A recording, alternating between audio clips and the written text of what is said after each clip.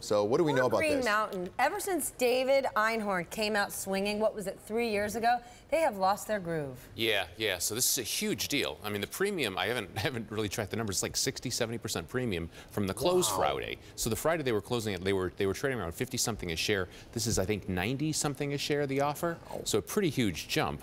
And JAB is, positioning themselves as a huge rival, I guess, to either to Starbucks or just to the whatever the dominant coffee makers there are in the United States, because they bought a while ago, I think they bought Caribou, and they bought some of the other big companies. The Sara Lee coffee business, I believe, is inside JAB as well, the old Sara Lee business. So they're just enormous now in the coffee space here in the United States. Well, remember, Green Mountain, in the beginning, they thought they were the only ones with the sort of K-cup model, but since those barriers of entry dropped and everyone got in that space, they lost their specialness. So unless there was sort of a deal like this, they were struggling to really have any growth opportunities. Right, and there were also complaints from people that simply said, it doesn't taste all that great. That is a problem. No, that's a problem. If you sell coffee that doesn't taste very good, it is a fundamental problem in your business. I'm not a coffee connoisseur, but it to me wasn't quite as good as other coffees I had, whether it was Starbucks or others. So anyway, that was an issue. Do we know, is this a cash deal, stock deal? I haven't actually gotten a chance to look. We don't know yet? I don't know yet. Okay, great. This is, though, a 78% premium. And remember, this is a company that has struggled. So when we look at M&A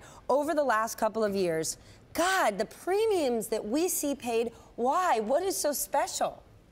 I think that they're putting themselves in a position where there aren't a lot of other rivals. Well, there's one other rival. There's one main rival with Starbucks. So that I think also Green Mountain shares are down quite a bit. So Green Mountain, their board probably wanted to get something closer to where they used to trade.